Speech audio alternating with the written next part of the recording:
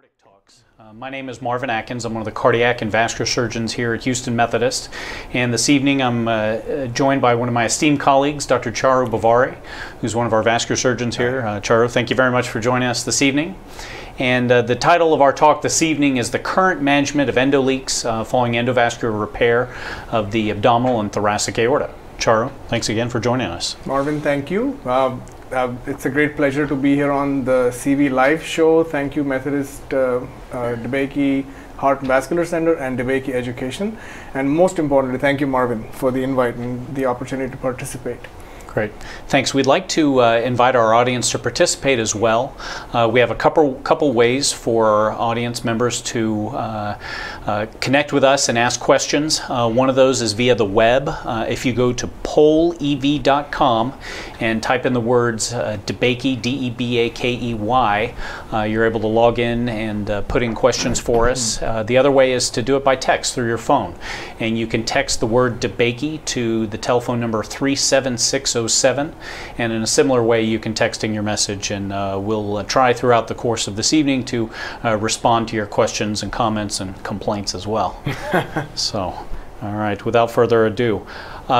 So my plan for this evening was for us to go ahead and talk about the different classifications of endoleaks, including some of the newer classification system which involves both branched and fenestrated endografts, talk about what the guidelines are from the SVS, the STS regarding surveillance of post abdominal and thoracic endografts, and then what are some of our imaging options, what are the limitations and advantages of one modality over another in the evaluation of endoleak, and then finally we'll talk about the management options, which are quite various for all the different types of various endoleaks. And Marvin, before you go ahead, I would say that we see this more and more now as the endografts have become established part of care for aortic aneurysm. Isn't that so? Correct. Because about 30 years ago, endoleaks were nowhere to be found. And now we see a lot more finesse in treating them, a lot more finesse in diagnosing them. Especially as we've now begun with branched and fenestrated endografts, it becomes much more complex, the management of some of these leaks. Right. So best way to do it is always start off with definitions. So some of the new guidelines want us to use a common language when we're talking about endoleaks. So the first one is primary endoleak. So the definition of that is an endoleak that's present on the initial completion angiography at the time of graft implant or at the first cross-sectional imaging evaluation using either CTA or MRA. So that's a primary endoleak. A secondary endoleak is defined as a detection of a new endoleak either by CTA or other imaging study after the original procedure and after the first follow-up CTA or MRA procedure. And then a recurrent endoleak is one that you see a reappearance of an endoleak after you've been documented to have spontaneous resolution or you've intervened in what you thought was successful intervention of an endoleak. Definitely these recurrent endoleaks are thought to have a much more aggressive nature and posture, and again something that you need to aggressively treat. So let's talk about the different types of endoleaks. So the first type, as you can see there, this is kind of the classic endograft endoleak classification system 1 through 5. So type 1 is present or persistent filling of the aneurysm sac due to incomplete seal and or inefficient or ineffective seal at the proximal, defined as type 1A, or at the distal end, type 1B end of the endograft, and we'll go into what 1C is in just a minute when we start talking about the branched and fenestrated endografts. A type 2 endoleak is a branch vessel, meaning that you have persistent filling of the aneurysm sac due to retrograde branch flow from collateral vessels. So in the abdominal aorta, that can be from the lumbar arteries, that can be from the inferior mesenteric artery, or in the thoracic aorta, it can be from the intercostals, the bronchial arteries, or some of the brachiocephalic vessels if you've had to cover those. Most commonly would be in the subclavian artery. A type 3 endoleak means blood flow goes into the aneurysm sac due to an inadequate or ineffective sealing of overlapping graft joints. So if you have two limbs, if they become disconnected or if there's minimal overlap between them or severe angulation, you can get leakage between the two pieces. Or if you have a hole in the graft fabric, which fortunately is pretty rare for us to see that these days, but with some of the older endografts, that was more of a concern. Type 4 endoleak means blood flow into the aneurysm sac due to porosity of the graft, causing blood to pass through the fabric. So there's not really a leak at the suture line or at the proximal or distal fixation. We're talking about basically porosity through the graft. Most of the time that's seen at the time of endograft implantation, depending upon how porous the graft fabric is, and usually that resolves once you reverse heparin with protamine. Fortunately, with some of the different graft fabrics that we have today, that is much less seen. But early on in the endograft experience, that was a much more of a common problem. And then the last one is kind of the black box of type 5 endoleak or endotension, where you don't see an endoleak on any type of imaging modality, but you see that the graft, that the aneurysm sac is growing still. In those situations, it could be an endoleak that you haven't imaged, or it can be from essentially filtration of serum or different types of proteins across the graft fabric. And if you were to open up one of these aneurysm sacs, you would find this clear yellow type of fluid. And again, with improvements of these endoleaks, it's improvements of the grafts and the fabric, it's really rare for us to see those these days. Have you seen any of those or been involved in that? I'll be honest, the type 4 and 5, I've only seen one so far, and that was somebody who had a graft, just like you said, an old generation graft with a different fabric which is not as refined and not as tested as it is now. But the commonest that I've seen, which is the norm, is the type 2 endoleaks. The type 1s are usually what we see during the procedure itself. We try and treat them. And then the type 3s are rare, which have come from old devices which have now slowly moved away from each other, and then they come in. So, but I agree, type 4 and 5, I have not seen a 5, I've seen 1 4. Yeah, I think the endograft tension that I've seen, we've relined a couple of those grafts years and years ago, and they subsequently went away, and we thought, you know, likely it was a graft porosity problem, but we just really don't see that these days, which is a good problem.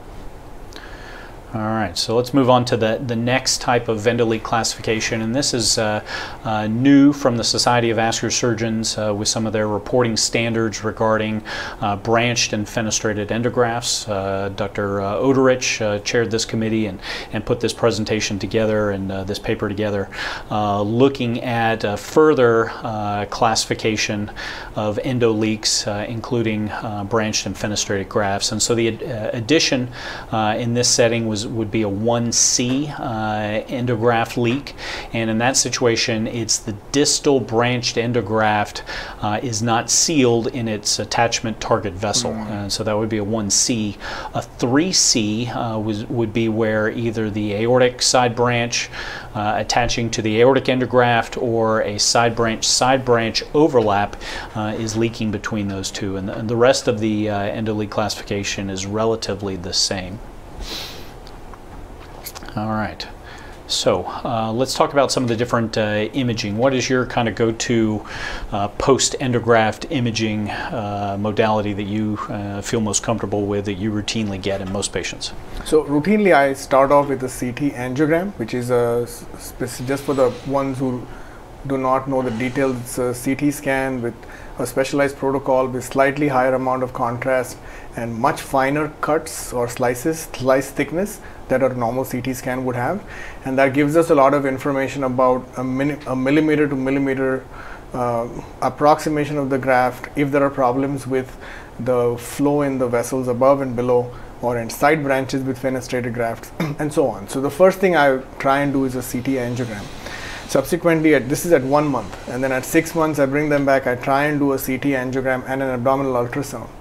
If there are no concerns for endoleak at the 1 month and 6 months, then I'd give up on CT scan and I go to ultrasound to follow these, because it's cheaper, it's no radiation, and if there is any discrepancy in the readings, then I stick with CT angiogram, but otherwise then go forward with ultrasounds after that.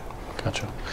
So the typical, what most people order is kind of a post-endograft study, and in that CT imaging, it includes a non-contrast image first, which I think is helpful to kind of delineate calcium out of the way.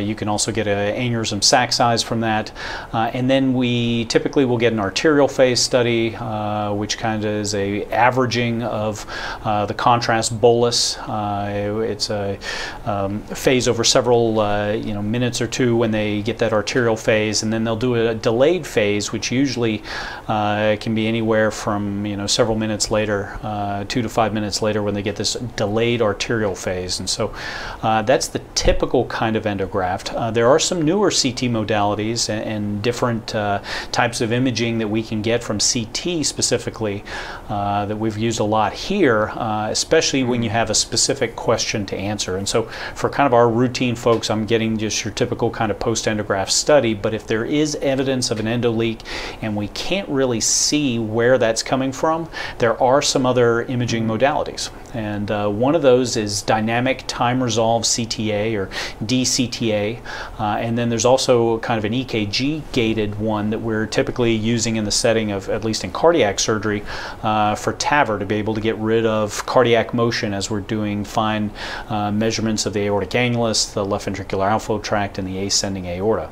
And so there's a couple different things that I wanted to kind of bring out and discuss when it comes to DCTA and its utility. And so DCTA, or Dynamic Time Resolved CTA, essentially involves multiple CT scans acquired at different time points along the enhancement curve of the contrast injection. And so there is a higher radiation dose when you get this. You're taking multiple CT scans. You have a limited area that you can take a look at, so it's not a like your typical post-endograft study that you could get of the entire thoracoabdominal aorta if you wanted to. In this setting, you have kind of a limited area. And you're re-scanning it anywhere from 10 to 15 different times, different time points, every 5 seconds or so during that whole entire contrast enhancement phase. And that allow you to go back then and take a look at those studies, and you can trace endoleaks coming from. So if I have somebody who's got an endoleak, and especially if I can't tell where it's coming from, we've really found the dynamic time resolved CTA to be helpful. Your thoughts on that? Yeah, and I wholeheartedly agree. And I keep telling my patients, and for the viewers who are not used to doing this or seeing this, we consider aortic sacs as or endografts as pipe inside another pipe. And the outer pipe, which is the aorta, has multiple vessels going out of it. Once you put an endograft, those going out do not have the pressure to be pushed out. And so some of them start coming back into the sac, and that's what leads to these type 2 endoleaks. What Dr. Atkins was saying about looking at different time points, sometimes it happens that one vessel comes in at a certain time point and the contrast goes out through the other vessel. So therefore it doesn't keep stagnating in the sac, and therefore the sac doesn't grow. So we have endoleaks and we don't operate on them primarily because there is a way in and a way out. And when there are more ways in and less ways out, that's when these sacs start increasing. And the dynamic CT gives us a beautiful illustration of that time in and time out.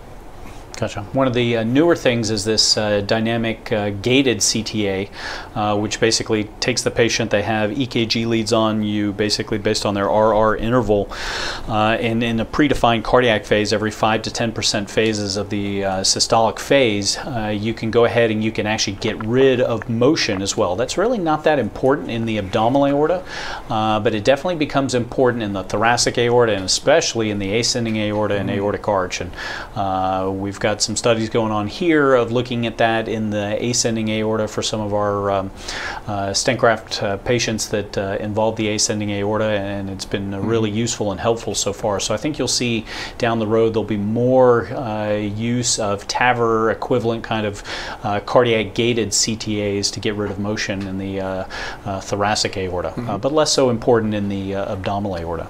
I've got a couple examples to show here. This was a paper looking at dynamic CTA for endoleak detection. This was recently in the American Heart Association journal. and they've got some great pictures here. And so basically they had a routine post-endograft study here that you can see in the 3D reconstructions, and essentially this patient had kind of a large endoleak, and they couldn't really tell where it was coming from, whether it was coming from, you see some posterior enhancement of the aneurysm sac. You could say, well, it's probably a lumbar. You can't really trace it up to the IMA, but it's such a large cavity, could be between limbs, and basically you can't really tell based upon that one kind of arterial phase of things or the one delayed phase of where the endoleak is coming from. And so they went back, they repeated the CT scan now with a dynamic component to it, and taking shots every 5 seconds or so, repeat scans. And so in this setting, what they were able to see in this patient was that through the right hypogastric artery, there was a branch. You can see in the far left screen there, it starts to fill. And then 5 seconds later, you see kind of the middle portion of that vessel filling, and you can see maybe a little bit of the aneurysm sac. And then 5 seconds later, again, you can now see the aneurysm sac filling. And so they were actually able to discern what this large endoleak cavity was coming from. And it was actually a branch off the hypogastric artery, which you probably would not have thought that that would be the case, that with such a large endoleak it may have been from a limb or from the IMA, or just a really huge endoleak. So in the absence of this, normally this patient would have had an open operation, right? Either an open operation, or you could have taken the patient in the operating room and you would have done multiple kind of contrast injections, aortograms, shot various vessels to kind of rule out a type 1 endoleak, shot each iliac limb, different ways, and the patient would have gotten a lot of contrast to try and figure this out. But it's always best if you can figure that out before you get to the operating room, which I think they were able to do here. And here was their kind of final picture. They actually went back and went into that right hypogastric artery, and they were able to get into this branch vessel, do a contrast arteriogram, demonstrate that it filled the aneurysm sac, and they were able to coil it, and subsequently took care of the endoleak. And so when people ask me about radiation doses during a dynamic CT, I always say exactly what you said, is without that, we would then go to the operating room, do an on-table, say some people have the capability of doing on-table CT scans, multiple views, multiple radiation exposures to the patient, to the clinicians involved. And so I think dynamic CT gives a tremendous advantage of, although there is some more radiation than conventional CT, there's definitely an advantage of not giving the radiation the patient and everybody else concerned. Right. The contrast injection used in the dynamic CTAs is really not that much more than what's used during a conventional, so somewhere between 50 to 150 cc's of contrast. So really it's the radiation exposure, I guess, that's the risk, and again having to repeat another study, but somehow you got to figure out where the leak is coming from. All right, next way of kind of figuring out some of these leaks is MRA. What's been your experience using MRA in the situation of post-endograft follow-up? I've had limited experience, to be honest with you. I have not used a lot, but I have used dynamic MR on a patient who had an endograft of not a regular vendor that we use, and there was a question about the apposition of the graft to the aortic wall. And everyone kept saying it's a type 1 endoleak, but it wasn't. It was actually a small, maybe a lumbar artery coming from the aorta really high, where the endograft was sitting and was actually bleeding back into the sac. So there, the reason to do an MR was we just couldn't, because there was so much of metal there. It was a ovation graft with huge prongs going above for fixation, suprarenal fixation, and so with that much of scatter, we just couldn't see that branch. And the dynamic MR took out the calcium, or we didn't see the calcium. We saw the stent void, but we saw the contrast coming in. Gotcha. So at least my utility that I found is for MRA has really been in kind of dissections, looking at false lumen filling and directional flow, and looking for fenestrations up and down whenever you've got a post-TVAR with a continued leak. So I've used it in that setting. I haven't really used it as much in the abdominal aorta. But definitely some people do it. I think it's very institution specific. And it's also very graft specific. So a couple things here that I put is that You know, MRA, again, typically uses gadolinium as the contrast agent. That's contraindicated in patients that have advanced chronic kidney disease. Ferraheme, which is another gadolinium-based, ferromoxetol is the other name of that, and that's a blood pool iron oxide core encapsulated in a semi-synthetic carbohydrate that you can use also as imaging. There's some studies that people have used this in the setting of looking at endoleaks using ferraheme. We use that more frequently in the thoracoabdominal aorta, looking at dissections and etc. The problem with MR is that it's really graft specific, so it's okay to use in the setting of nitinol, but if you have, you know, for instance, a cook graft or another graft that uses stainless steel, you can't use MR imaging. You know, in those situations, you would have to use some other type of imaging modality, especially if the patient has chronic kidney disease. Patients also can't be claustrophobic if you're worried about using MR, and they cannot have any other ferromagnetic devices, a pacemaker, spinal nerve stimulator, some other type of metal in their body that would contraindicate the use of MR. MR also is similar to contrast dynamic CTA, where you can attain multiple acquisitions following contrast media injection. Again, the benefit of this in MR setting is that you're not giving patients radiation. So that is the one advantage of MR. It's not as far along as the imaging quality as CTA, but a lot of people are starting to use this, especially in patients that have chronic kidney disease and folks that you don't want to give MR. There's some non-contrast injection MR studies that you can get a reasonable image. That's another thing, or non-contrast CT is another way to do that as well. It's very sensitive and specific for endoleaks, but again, it's very institution specific.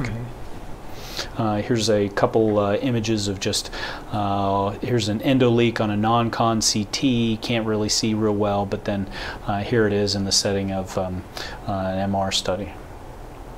So this is with gadolinium. Another option is contrast-enhanced ultrasound for detection of endoleaks.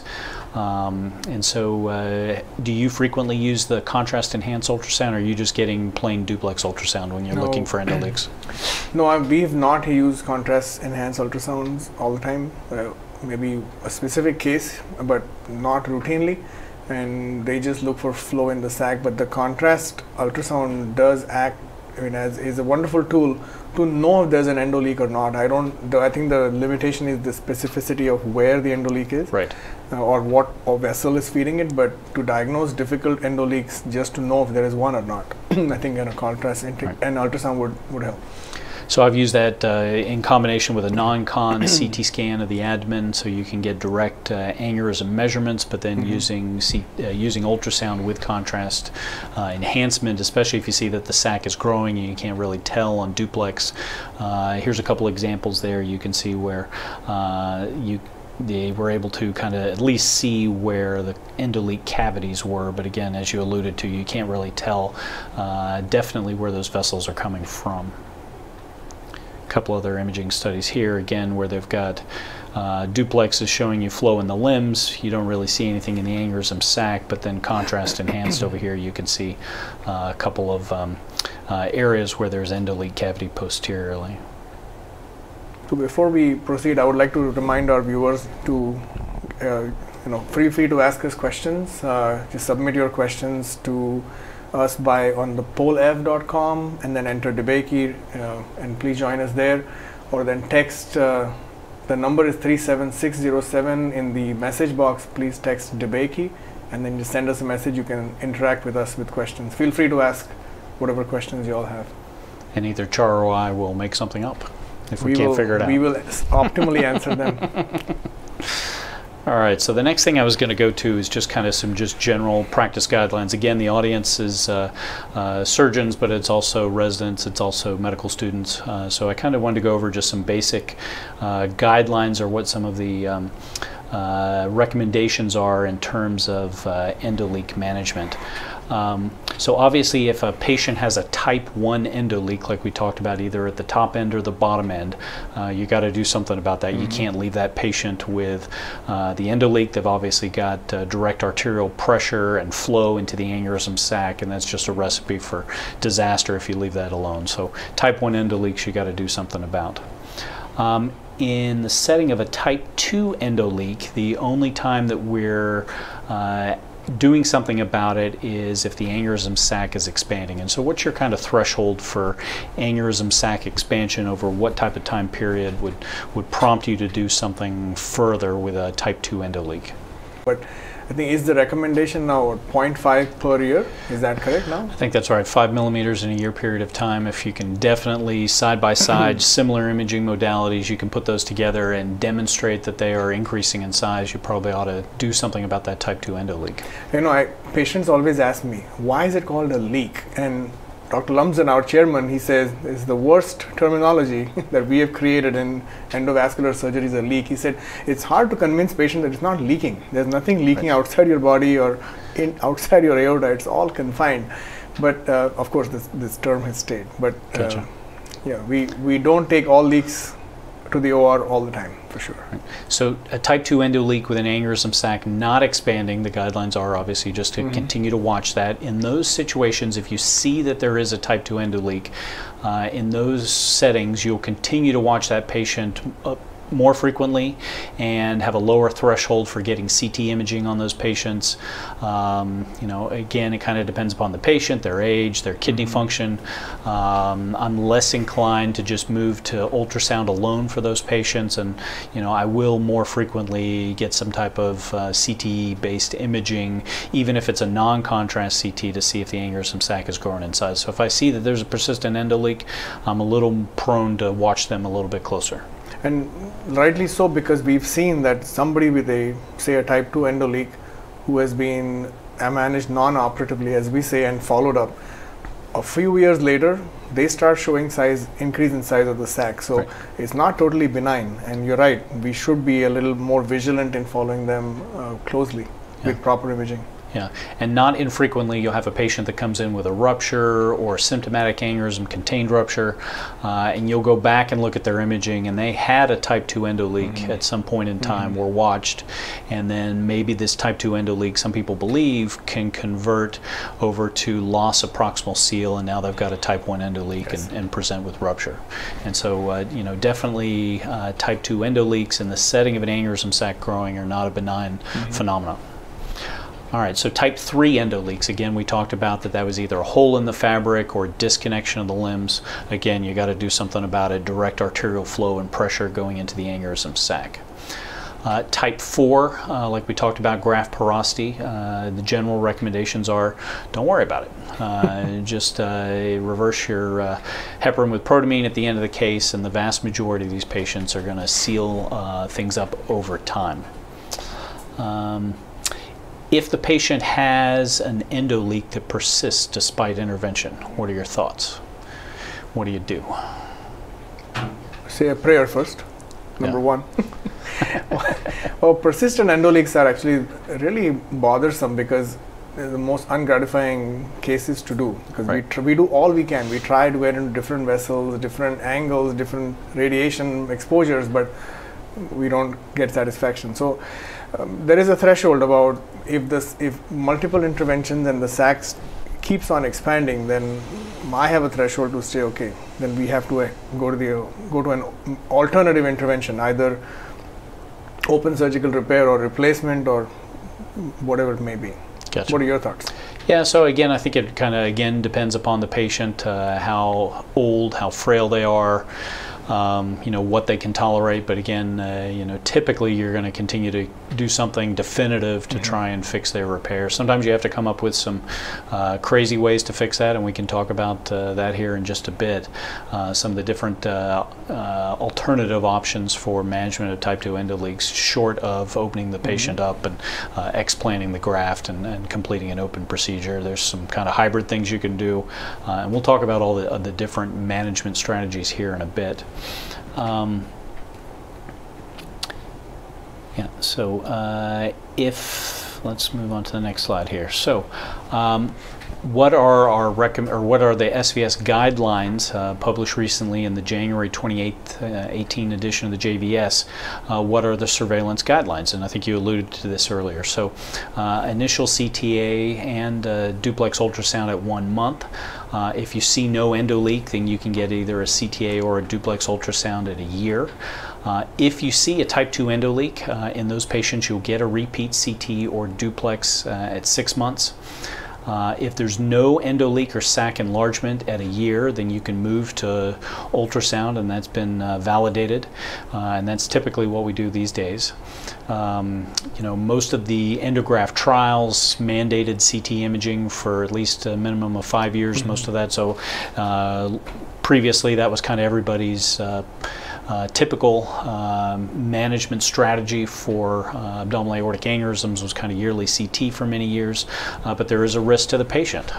Mostly the contrast, less so I guess the risk of radiation, but especially in patients whose kidney function is not great, the sooner that you can move to ultrasound, the better for those patients. If they have a type 2 endoleak, but either the sac is shrinking in size or it's stable, the guidelines are duplex ultrasound every 6 months for the first couple years, and then you can move to annually thereafter. So there are some nuances of whether you have an endoleak or not, and whether the sac's decreasing in size or if it's stable. If you see a new endoleak, especially they previously had imaging, either CT or contrast enhanced ultrasound or MR, that there was no evidence of endoleak, and now they've got an endoleak, you got to really investigate that and just not write it off to a type 2 endoleak. You really have to make sure that that patient doesn't have a type 1 or a type 3 endoleak. And so in those patients, I'll typically go back and I'll pull their old CT scans. I'll look at the graft and see migration of the graft. Has it come down some? A lot of these grafts will migrate laterally, especially in big aneurysms, and you'll find that the seal that you had at the time of original graft implant is not the seal zones that you have now, whether it's you know, between the limbs or at the proximal or distal end. So I'll definitely kind of compare over time what's happened mechanically to the stent graft. Has it moved? And that also can clue you into whether it's a type 1 or a type 3 endoleak in these settings. The last recommendation there is that non-contrast CT imaging of the entire aorta at 5-year intervals, whether the patient's had either open or endovascular aneurysm repair. And I think, you know, historically we've not been great about, especially in open aneurysm repair, following up those patients long term, because there are problems that happen after open repair. Patients get hernias, patients develop pseudoaneurysms at the anastomoses, they go on to develop degeneration of their visceral segment, of their thoracic aorta. So, you know, definitely further imaging in the long term. These are patients for lives, and you know, we have to continue to follow them thereafter. I agree, because I also make sure that anybody who comes to me with a CT scan of say abdominal aortic aneurysm, I always look for one CT scan which has their entire aorta at the baseline. Because you have to know if they have anything in the ascending, anything in the arch, anything in the descending before we start going after the abdominal aortic. And just like you said, after a few years of following them for intervention for the infrarenal or the abdominal, then we make it a point to make sure the entire thing is imaged at least once. Right. All right, so let's start going into specific types of endoleaks and kind of their management. So type 1A endoleak, again, that's a proximal seal zone problem. That can, you know, obviously it kind of depends upon the patient's anatomy to begin with, but in some series it can be upwards of 5 to 6% of patients that at the time of implantation you have problems. You have a leak there due to either mural thrombus, calcification, angulated neck, neck that's tapered, or if planning-wise you had a problem and you either have an excessively oversized or undersized endograft, and those are kind of hard problems to fix. So what's your kind of initial management of somebody? You're in the operating room, you're giving high fives to everyone, and now you're about to shoot your final arteriogram, and you see you've got a proximal endoleak at the top end there. Well, I must confess, I don't give a high five before I see the final. But once I see a type 1 endoleak, my first thing to do is to balloon it again. That's Right. typically what I do, unless there is an obvious sign that we've deployed too low or not. Right. Second thing would be like you have put up there, extension with a cuff. A cuff essentially would be about 4.5 centimeters of covered stent, which we could just land. I said never say just, but if we could land really close to, say, suppose this is an infrarenal endograft, we go just as close to the renals as possible, so overlap a little bit. Right. If that doesn't help, then look for something on the lower end. Is there something we're missing there? So we image the whole endograft above and below.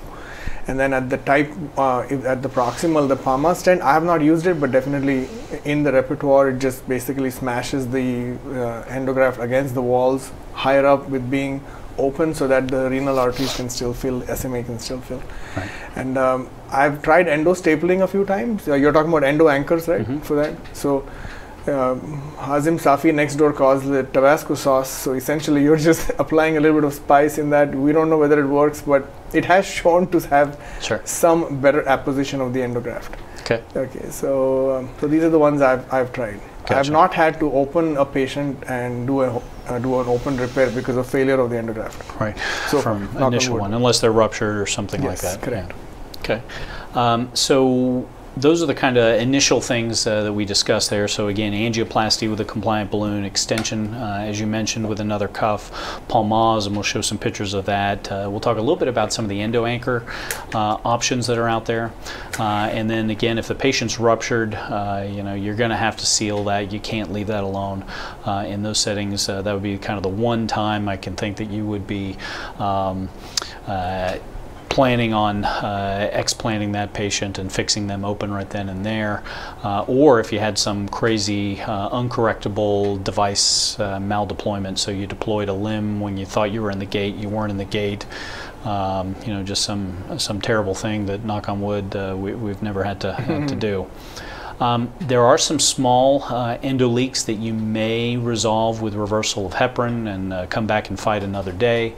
Does the patient have an option for a fenestrated device? I think down the road we'll have some off-the-shelf options for that.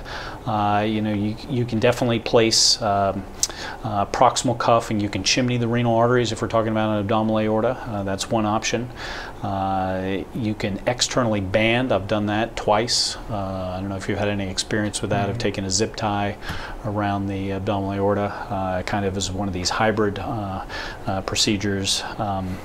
And I can talk a little bit more about that in a bit. And then embolization of an endoleak with coils and glue. And so there are lots of different types of options for type 1A endoleak, but obviously that's the thing we worry the most about with endografting. The one exception where you leave a type 1A endoleak for now is in cases of fenestrated aortic repairs, where it is acceptable that if you have a proper alignment, if you have a proper seal, if all your marks are aligned, all the fenestrations have been stented, and you ballooned everything you can, and you still see a type 1, it still said it's okay to wait.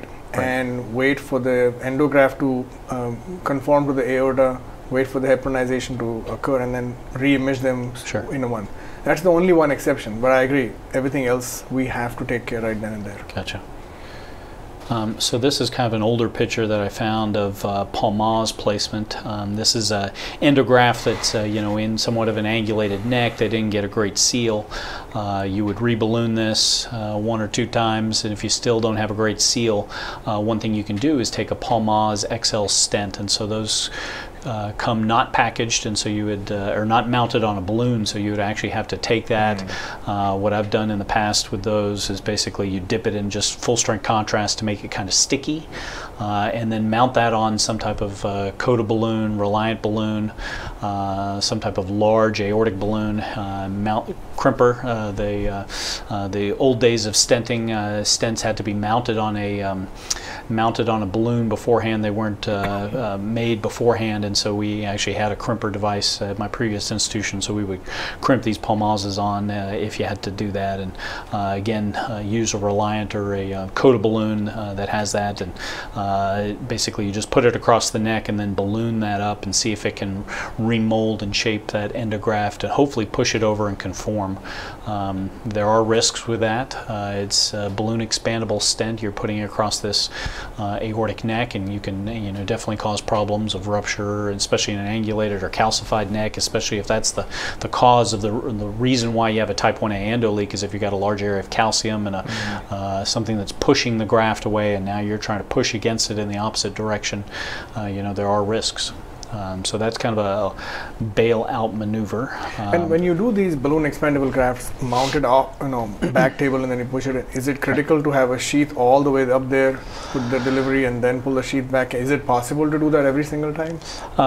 So usually when you have a reliant balloon or a coda balloon and you mount that pulmaz on it, there's probably enough room around your sheath. I would try and get the sheath up as high as I can. What you would worry about is that the stent could come off onto the shaft of the balloon. If your typical kind of if you had I would definitely put it up the larger size, so 16 or 18 sheath that you have your main body going up. That's obviously the side that you would want to put that balloon mounted pulmaz on, not the 11 or 12 French contralateral side, because you'd worry about it maybe shearing off and pulling back onto the shaft of the balloon, and then you're kind of in a tough situation there. There's not much you can do other than pull it back into the sheath, back the whole thing out, leave your wire, and then hopefully not have it come off and make endo trash. That would not be good. One option that's out there is the endo anchors, and I've got a couple cases of mine that I'll show here in a bit where I've found it useful. Aptus was the original name of the company, and then Medtronic purchased the device. Basically it's a 3 millimeter by 3.5 millimeter endo anchor that screws out halfway, and then you can either pull it back into the device or you can press the button forward and it'll completely deploy.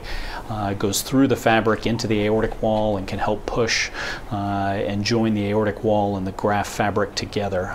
The cassette comes with about 10 endo staples, and usually you'll try and get the device perpendicular to it has a little C marker that's on the end of the catheter there, and you try and get that perpendicular to the aortic wall, and then every 15 degrees you'll bring the C-arm around and deploy another endo anchor. And so most of the time you end up with kind of 6 or more anchors at the prox blend there if you're trying to seal things.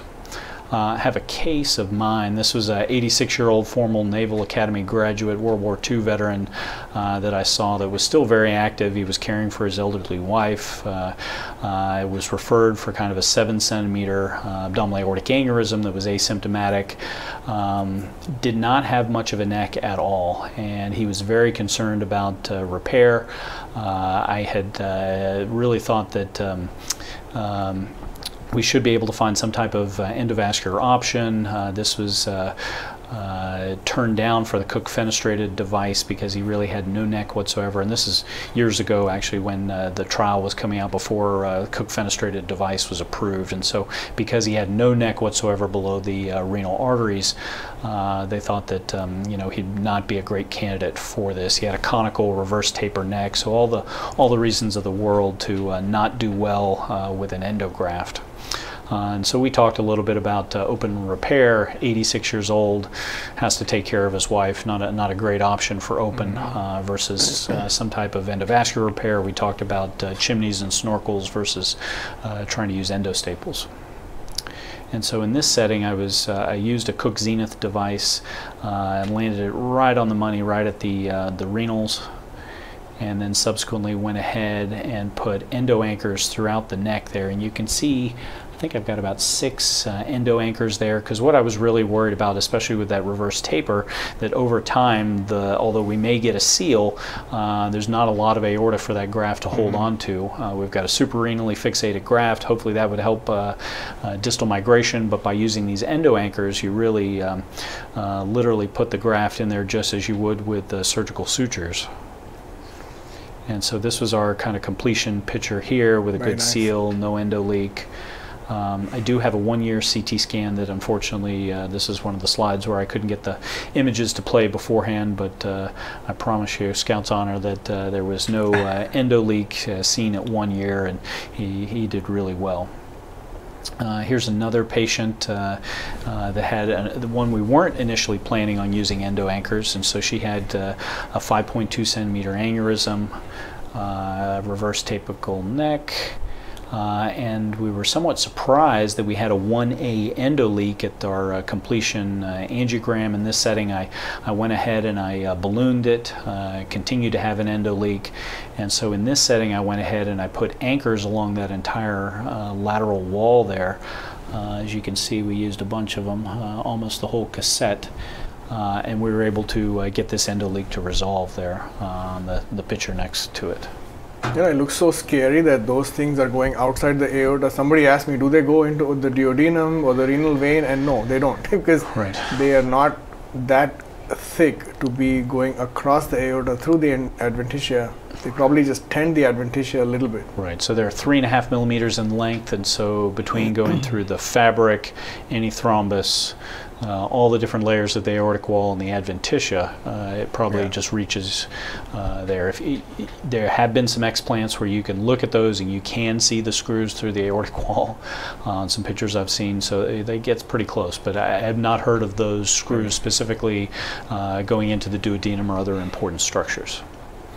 Have you had any experience with either laparoscopic or robotic IMA or lumbar ligation? I've only done one, inframesenteric artery ligation, laparoscopic assisted, but the assistance was mainly just to dissect it down, make a small laparotomy and get down to it. Gotcha. But on my own, no. But from a personal standpoint, I'm interested in doing robotic vascular surgery, so I'm hoping we can take robotic technology with a laparoscope into the belly to treat these. If we could go even as back as to the lumbar arteries, and the IMA would be just sitting there for us to see. Yeah, so the IMA I think is an ideal target. There's a lot of experience with our colorectal surgery colleagues treating patients with rectal cancer, that they're going to take out significant portions of their colon, sigmoid, etc. That they routinely take the IMA, and they take the IMV as well. But so in this setting, all you really need to do, as suggested there on that picture on the left-hand side, they're going ahead and they're clipping the IMA. So that's something that's definitely doable. I think the lumbar arteries are much harder, especially if you're coming in from a abdominal approach, transperitoneal approach. It would be retroperitoneal actually. Yeah, it has to be. It has to be retroperitoneal. So if going in there transperitoneal, it's kind of, you got this huge aneurysm riding your way. You really need to get on the backside. So in that setting, just like the urologists that are doing laparoscopic nephrectomies, laparoscopic retroperitoneal adrenals, etc. It's going to be in the retroperitoneum, and there has been experience with there. So, both of these approaches have not really caught on in the vascular community. Again, many of us don't use our laparoscopic and even robotic skills these days, and so sometimes you would get one of your colleagues to help you, or both of us have some interest in robotic stuff, and maybe that's something that we should consider further in the future. All right, 1B endoleak. So now we talked about the front end, now let's talk about the bottom end of things. So again, I think it really kind of depends upon your planning and where you were landing.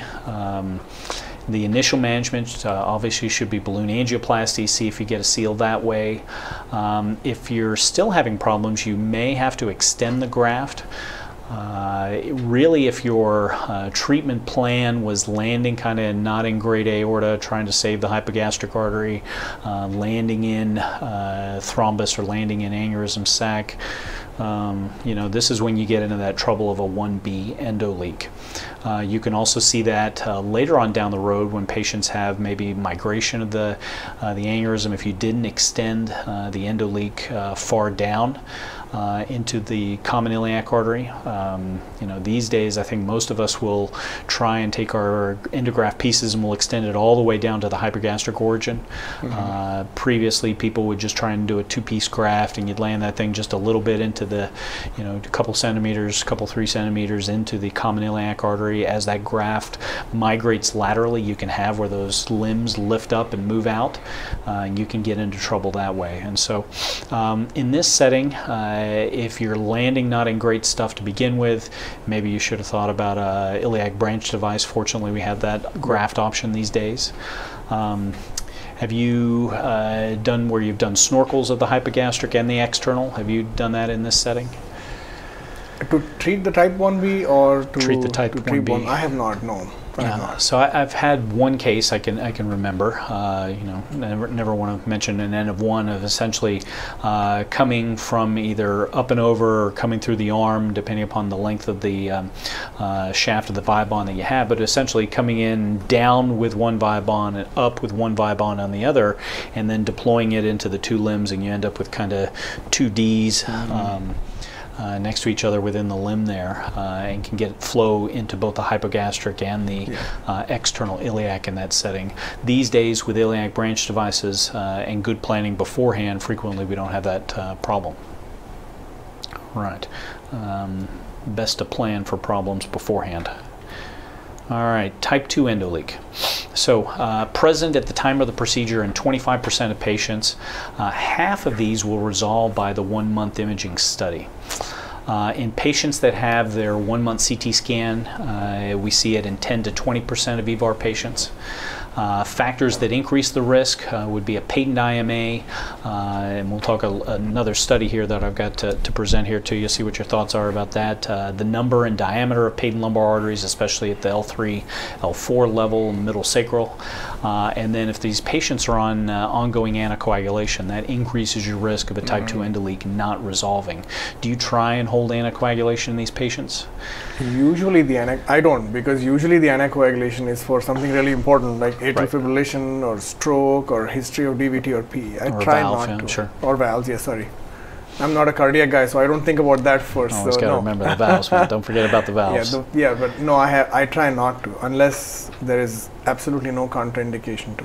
Gotcha. So we have various options as listed there on the screen for patients that have a type 2 endoleak. We can embolize the IMA via the SMA and the arc of Riolan, and we'll talk a little bit about the anatomy of that.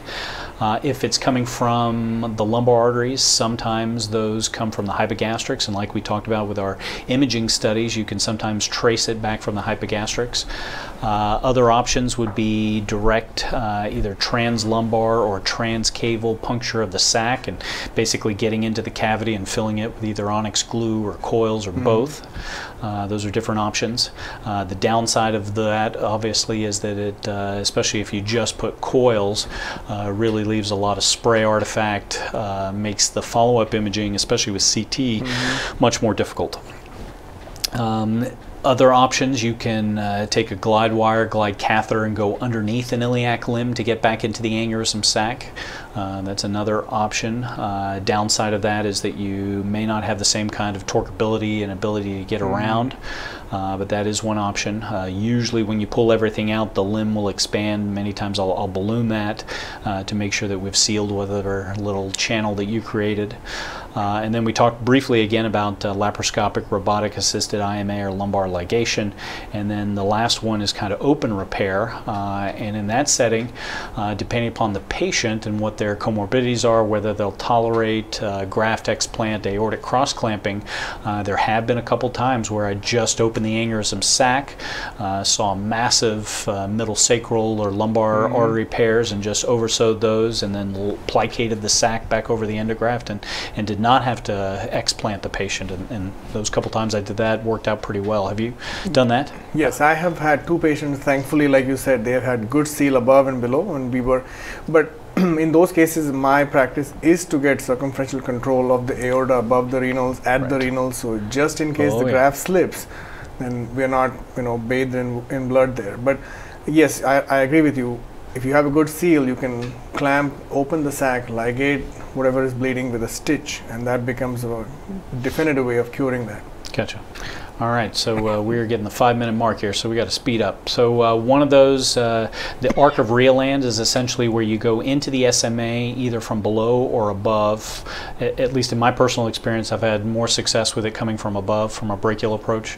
I don't know what your experience has been. I mean, I recently had a case. We may not have time for all that, but with the tour guide, Aptus tour guide sheath, or the tour guide sheath, which is steerable, getting into the SMA now is not a big issue. The only issue is you cannot track the sheath through, but to get access into to put catheters and micro catheters in, it becomes much easier. Gotcha. Okay, so essentially go into the SMA, getting down to the middle colic artery, and that's that first branch off the middle colic artery is that arc of Rieland that you can see here, and basically you use a micro wire, micro catheter, track all the way around and coil embolize the origin of the IMA. Here's an example of that. And people think it is hard to do so, but actually it's not, because the flow just takes you there. I think this is the case. This is your case, correct? Yeah. So here you are coming from below, getting into the SMA with a tour guide, and then you can see that first branch coming off there.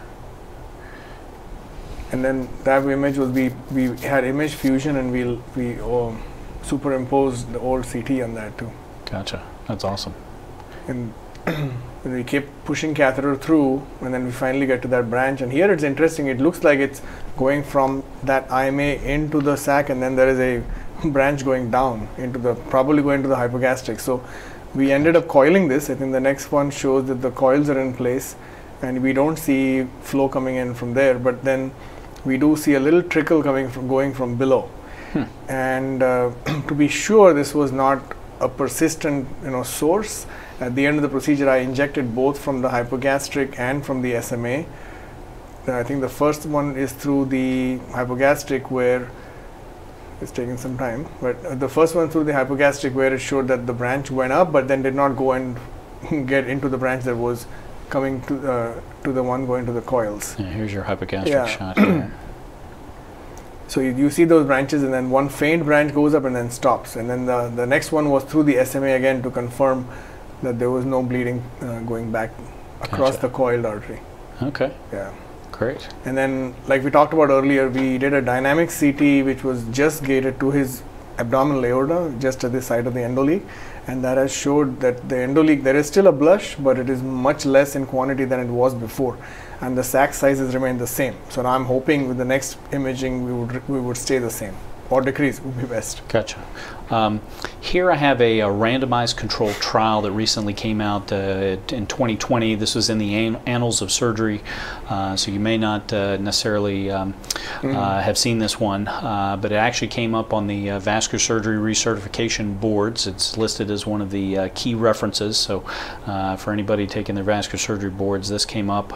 It was kind of interesting. So it was basically, they looked at patients that were at high risk for type 2 endoleak, which they defined as a IMA greater than 3 millimeters, lumbar arteries greater than 2 millimeters, or if they had aortoiliac type of aneurysm, so both of the iliac arteries were involved as well. They randomized patients to either embolization, no embolization of the IMA. They had a very high success rate. They used an Amplatzer plug so that they wouldn't have the spray artifact with coils. The follow-up, though, wasn't great. Only 22 months. They have a longer period that they're going to follow these patients. But what they did find that they had about half the rate of type 2 endoleaks. They found that the sac size significantly decreased much more in the embolization group, as well as aneurysm sac growth, even just over the 2-year period, 3.8% versus 17%. They had no complications, no reinterventions, but again, this is kind of an early to mid-term study. So we can talk about some of the different limitations of this, as you can see there on the screen, but you know, somewhat of a provocative study, and you know, I remember in fellowship that early on we were treating type 2, or we were treating IMAs and coiling them prior to endografting patients, and then that's kind of really gone away. But there is some thought that maybe we should be, especially in larger ones. If you see a really big IMA, you also take a look at the celiac and the SMA and make sure there's not a reason they have a really big IMA. But in the setting of a large IMA, this study may suggest that we ought to do something about that prophylactically. All right, type 3 endoleak. So again, you've got either pieces falling apart from each other or a hole in the fabric. Again, you're going to kind of reline them, which you can see on the screen here. Type 4 fabric porosity, again, usually resolves, no treatment required. Don't worry about it, the SVS says. Again, lose some sleep, but then gain it back. That's right. Type 5 endoleak or endotension, again, no discernible endoleak seen, but the sac keeps getting bigger. Again, the options and really individualized treatment is necessary for these patients, sometimes relining, rarely explanting and converting them to open repair. I know we just got a very brief period of time. I was just going to talk about some of the endoleaks of the thoracic aorta. Most of these that we see are from a type 1A or 1B endoleak, either due to poor proximal or distal seal. You know, especially in the setting of if you're trying to chimney brachiocephalic vessels in somebody that you don't want to do an open debranching from. Very common. Up to a third of patients are going to have some 1A gutter leak in those patients. There's lots of different options that we can talk about for fixing a 1A or a 1B endoleak, to include chimneys, periscopes, laser fenestration, branch head vessels, all combined with endograft extension. So different options in these settings, but you know, sometimes you have to explant these as well, convert the patients to open, or at least debranch the head vessels and bring the endograft much more proximally. The most common one you probably see too is also a type 2 endoleak from the subclavian artery. Most of the time, if you're doing it electively, you're going to coil embolize the subclavian. You're going to do a carotid subclavian bypass. Not going to be an issue. It's pretty rare for us to see intercostals and bronchial arteries as the cause of an endoleak. It can happen, but I can't recall when I've had to treat a intercostal endoleak. Have you had any experience in the thoracic aorta of having to do that? I said never say never, but I have never had one. And, yeah.